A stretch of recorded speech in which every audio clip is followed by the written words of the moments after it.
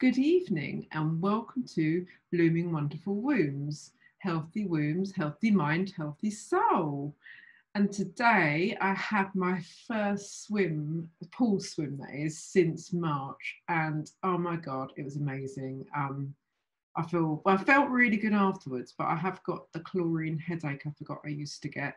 So yeah, I might have to. I've been drinking loads of water, but anyway, I'm still feeling much better for having my swim.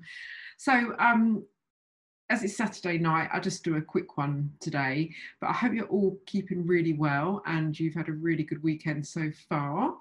I have been looking at some of the ingredients. Oh, do you want to meet my Prue's just gone, you might have seen her, but this is Darlie. This is my cat Darlie.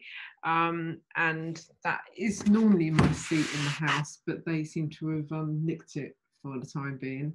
Anyway, so I've been looking at the ingredients of some of our favorite cosmetics or ones that I've been using anyway. So first ones that I'm having to go in my danger box, I'm afraid, are Clarins. That's the moisture-rich body lotion and the one-step gentle exfoliating cleanser. They've got quite a few ingredients in them that are not quite right. So sorry, if you what I'll do is I'll put the actual ingredients. Well, what I've done, because there's so many ingredients in them, so I get down to the first one that is on the hormone disruptor list, and then I track it away from there. So there may well be more than one dodgy ingredient, but that's about halfway down the ingredients. So that's what I've had to do. So they're in the danger box. This is also in the danger box, but it's only about some of the main ingredients are on the danger list.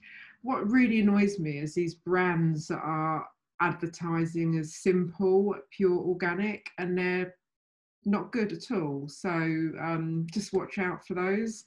Again, I'll put the link for the hormone disruptor so you can type your own ingredients in and check them, but simple's not good.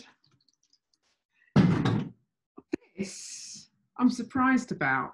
I thought it was going to have like tons of ingredients on, and actually there's only a few that are on there. So, and it's right near the bottom. I'm not even going to try and pronounce the name of it, but I'll put it on the link and you can have a look. But I would say I'm going to carry on using this, but occasionally. I don't think it's as bad as some of the things that say they're pure and innocent. So I was actually surprised. In fact, the ingredient in here is not on the hormone disruptor website. It's on the EWG website, and it says it can cause infertility in rats. So if you're trying to have a baby, don't have this. But it doesn't mention anything about being fed estrogen. So yeah, I try and avoid them all if you can, but you know, sometimes we just need some dry shampoo, don't we? And this one, original source. So again, it gives it this kind of organic kind of feel, doesn't it, to it? And it's not organic. So yeah, you just need to bear in mind, as it wasn't as many, it's near the bottom, the ingredients. So like, so it's probably like a really small percentage of it that is bad, but it is it's a paraben. So yeah, it just says, does it actually say, it doesn't say, it does say paraben free, but there were some dodgy ingredients that were shown on the hormone disruptor website. So yeah, just bear that in mind, check your ingredients. Tomorrow I'm going to be checking Clinique, and I think this is, I can't remember if this is the Audi or the Lidl one. But anyway, I'm going to be checking it out tomorrow, these two. Now it's Saturday night, so I'm going to start relaxing. On one of the menopause websites I was on, there's a lady I'm talking to, and she's got a list of, there's quite a few contradictory bits of evidence with the food you can eat and can't eat.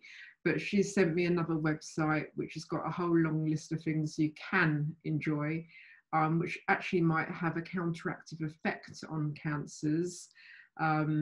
it's almost suggesting having these foods instead of prescriptions. And guess what was on there? Red wine. So I'm actually quite pleased about that, but I'm sure it means in small quantities. But the organic wine I had yesterday is really nice. So it's from Bulgaria. So what I'll do is I'll share that as well. I'll share the link to it. So yes, yeah, I hope you're going to have a wonderful Saturday evening. Just check all your ingredients. You've got all the links to do the checks, and do share anything that you think is not right. Okay, so we can share the love in the group and keep our wombs nice and healthy. Okay, take care. Lots of love. Bye.